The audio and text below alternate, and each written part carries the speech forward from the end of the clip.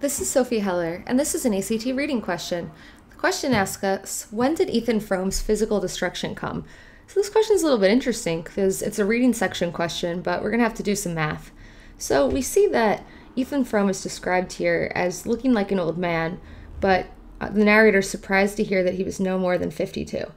So he's 52 now, and we see that the smash up or the accident happened 24 years ago from last February.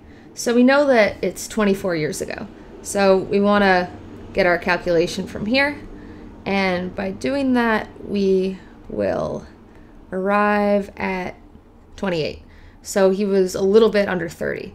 So let's look at our choices. He was an impetuous man in his early 20s. Well, first of all, 28 is not your early 20s, and we know nothing about him being impetuous or not. Doesn't talk about his characteristics. Several years shy of 30, that's true. Reckless teenager, hardly at 28.